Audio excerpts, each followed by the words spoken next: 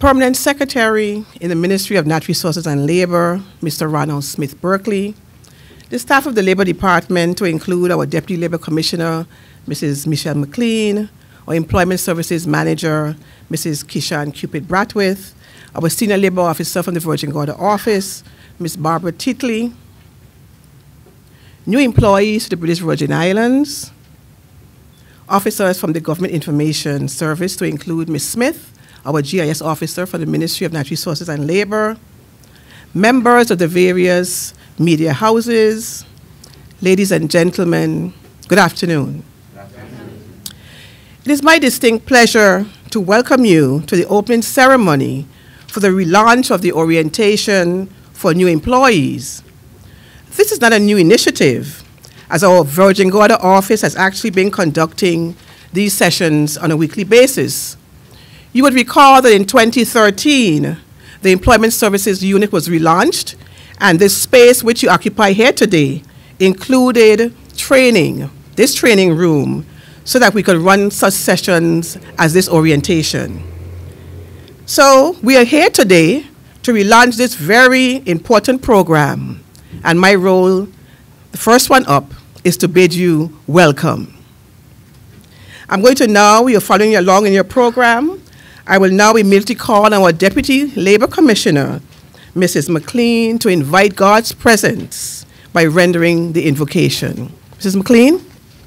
Dear God, in the name of your Son, Jesus Christ, Lord, we thank you, Lord. We welcome your holy presence. We thank you, Lord, for the vision that you have given to us as a department. And Lord, we thank you, Lord, that through your presence and your will, Lord, we'll be able to execute it. We thank you, Lord, for the opportunity that you have created for each and every individual to be here. Lord, we thank you, Lord, that they will be receptive to what is going to be said, what is going to be done, Lord, in the name of Jesus. And we thank you, Lord, that it's a way of creating for them to be proactive and for us to be proactive in the task and fulfilling the mandate of the Labor Department. And we just give you thanks and praise in Jesus' name. Amen. Ladies and gentlemen, the true test of whether a department or an organization is providing the services that is expected from their customers is based on their feedback. Would you agree? Yes. Our next two persons then who will speak to us about their perspective and their experience when they saw the services of the Labor Department. The first will bring a perspective from the employer's point of view, and the other from the employee's point of view. So please join me in welcoming to our first speaker, Mr. Trevor Grant, Chief Operations Officer from Driftwood Resorts, who will speak about his experience as an employer when he dealt with the Labor Department. Let's welcome Mr. Grant as he comes. Good afternoon. Today is a very good day to actually be here and to be talking about issues with labor. And from my perspective as an employer, I have about 50 employees at different locations, Driftwood Resorts. We have employees in Virgin Gorda, Anegada, and our construction arm over in Tortola as well. So we run pretty much the gamut as far as employees. Dealing with labor, I found, was very easy. We just went through a restructuring over at our property at Nail Bay, and of course, because this was the first time that I was doing this, it preempted that I needed some assistance or some guidance, and I must commend the Labor Department, both in Virgin Gorda and in Tortola, on their ability to see where I was coming from and to make sure that they were able to guide me through the process. It was a very easy process once we opened dialogue with the Labor Department, and I mean, I must say it made the process seamless almost.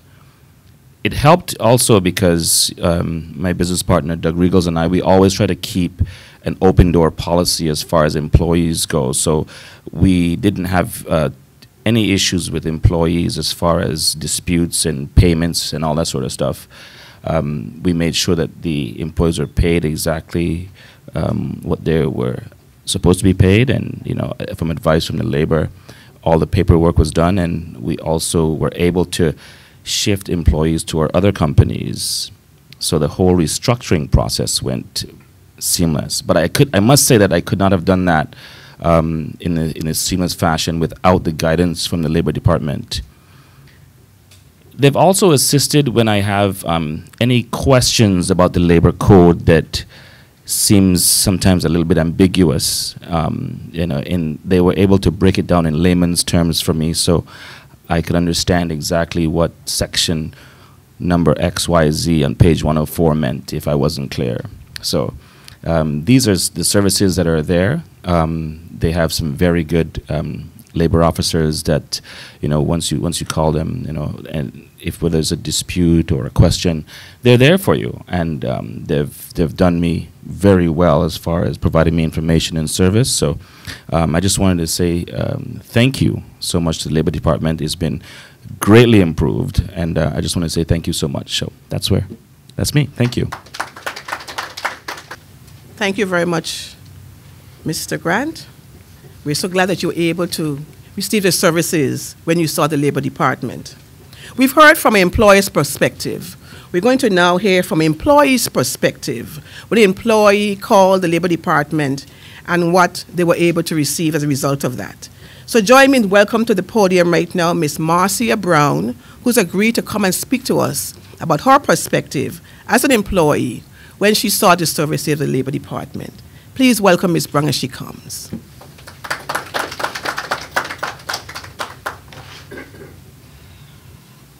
Good afternoon, everyone. My name is Marcia Brown. I am an employee here in the British Virgin Islands. I am here to share my experience with the Labor Department as an employee dealing with my situation towards my employer.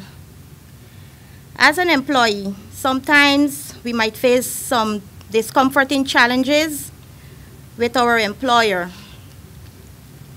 And I am here to encourage you, the public, as employees. The Labor Department is here for you, pertaining to issues which might occur on the job. I have been working with a company here for the past 14 years, and I was dismissed wrongfully by my employer in January of this year. I did not argue with my employer or even exchange any word of anger. I did not know which step to take to seek legal advice pertaining to my situation. I was told that the Labor Department is a waste of time and that I should not go there for justice. But the good book says, never put your trust in man, put your trust in God. So I came to the Labor Department to make a complaint, and I was referred to one of the officers. He instructed me step by step in dealing with my situation. He told me to fill out a complaint form, and the process started from there. The staff here at the Labor Department is very patient, I must say. Kind, confidential also, and very cooperative. I was compensated by the company for my 14 years of service through the Labor Department, and my matter was resolved. I was very happy with the result. Thanks to the Labor Department for intervening and resolving the matter, and remember, the Labor Department is always there for you. As an employee, by implementing a legal framework that fosters environment-friendly management practices. Thank you.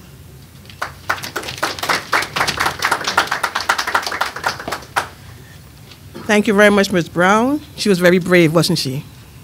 Yes. Yes. Thank you very much. Well done. We expect the information that you hear about this afternoon will help you to make the right decisions when it comes to employment, as in the case of Ms. Brown. That's what we're hoping would be one of the takeaways. Ladies and gentlemen, there's been a change to the program. Unfortunately, the Honorable Minister for Labor and Natural Resources, now the acting Premier, will be unable to speak with us this afternoon on this program.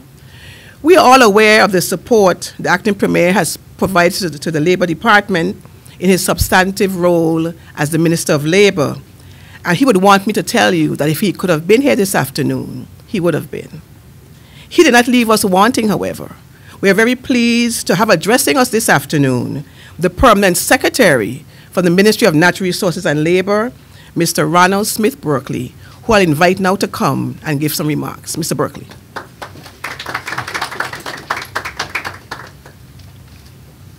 Good afternoon.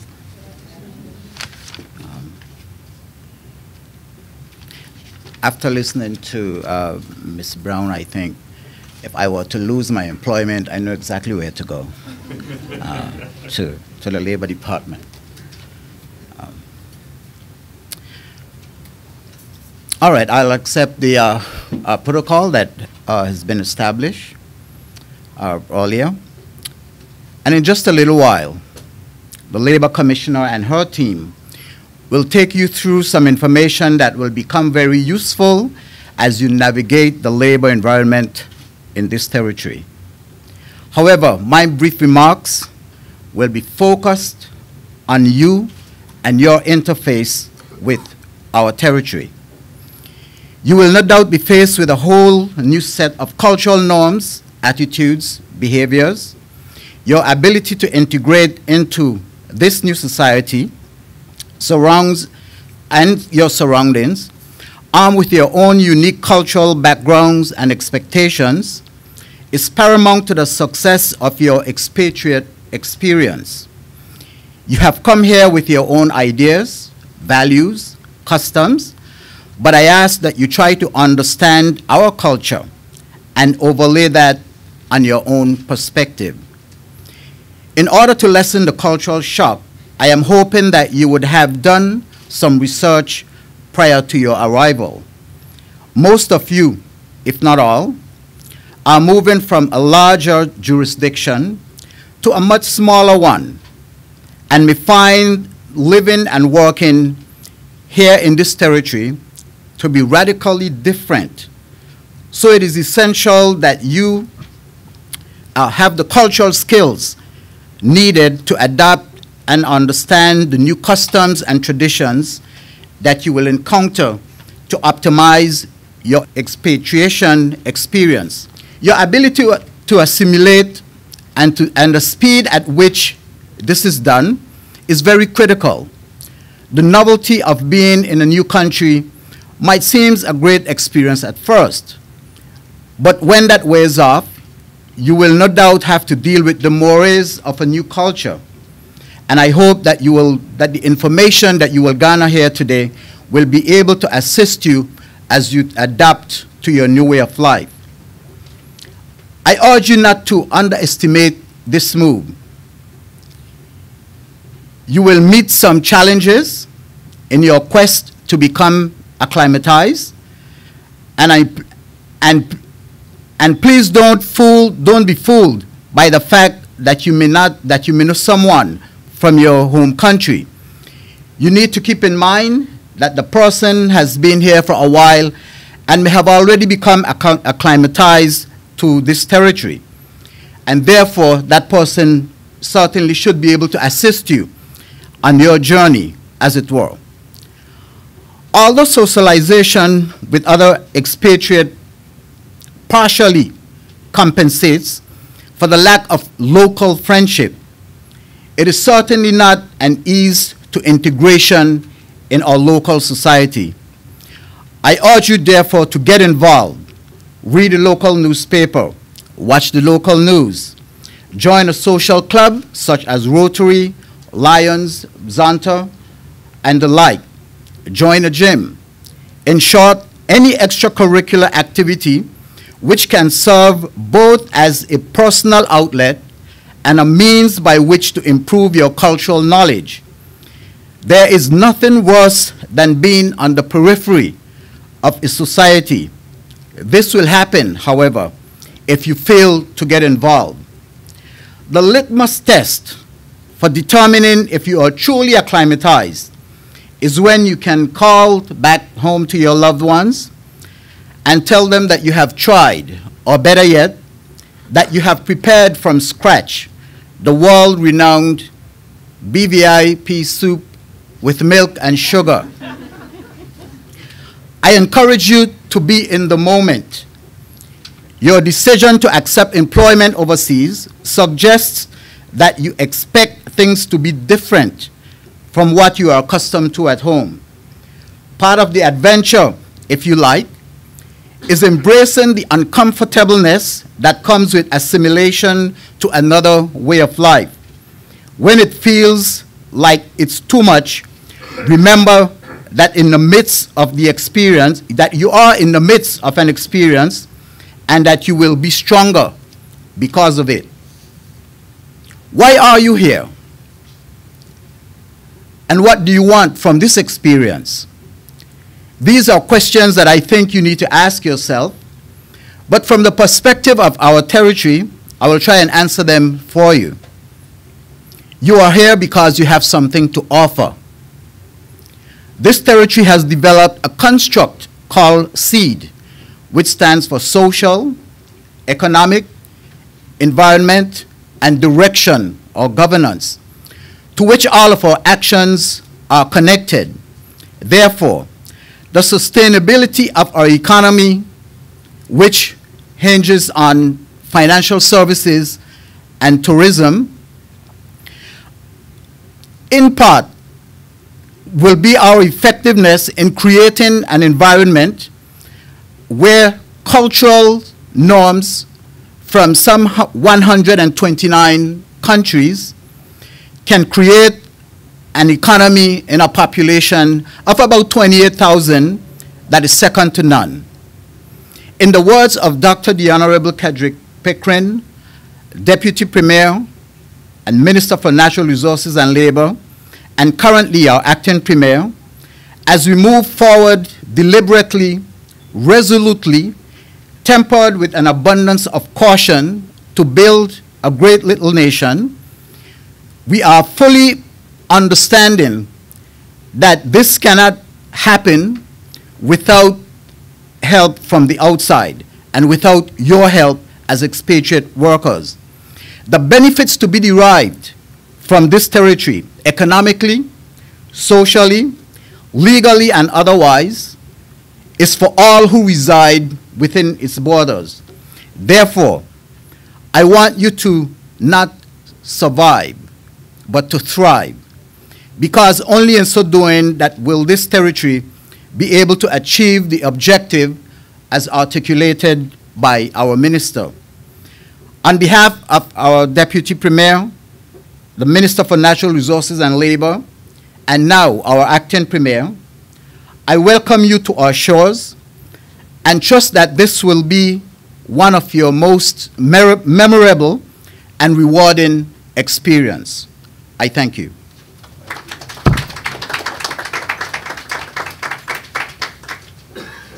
Thank you very much, Mr. Berkeley, for providing those very important remarks and for certainly bringing the ministry's perspective and the quotation from the Honorable Minister of Labor.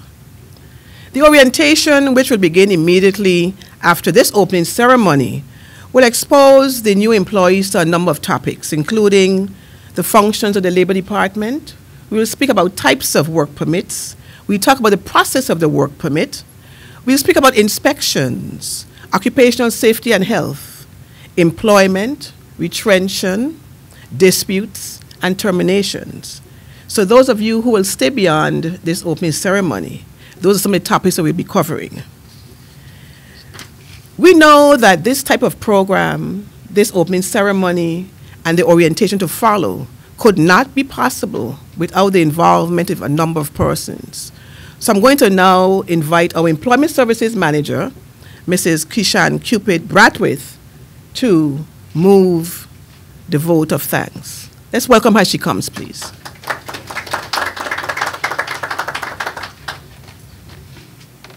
Good afternoon, everyone. I've been tasked to thank everyone who has made today's opening ceremony possible.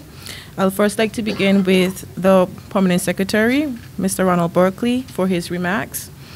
Our Labor Commissioner, Mrs. Janice Reimer, for so ably chairing the program.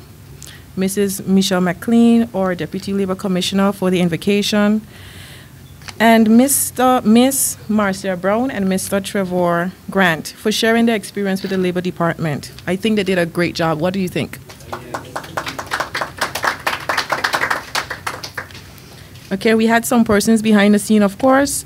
First off, I'd like to thank all the staff, all the Labor staff, for preparing, for all the support for this program and getting the room ready for today's event.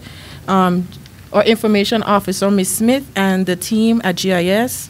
Facilities Management Unit and the Premier's Office for the chairs and flags, respectively.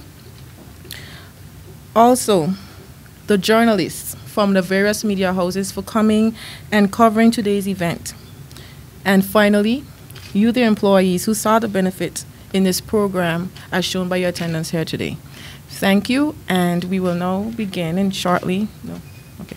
I'll turn it over to Ms. Reimer. Thank you very much, Mrs. Bratwith. I'd like to also add my thanks and appreciation as expressed by the Employment Services Manager. We want to recognize our Permanent Secretary for his continued support to the department. I want to recognize my very hard-working staff. They're here somewhere working. Thank you very much. You want to stand? Stand who are here? Who's here? Just you two, in fact. And the others are outside. Very good. The others are still working.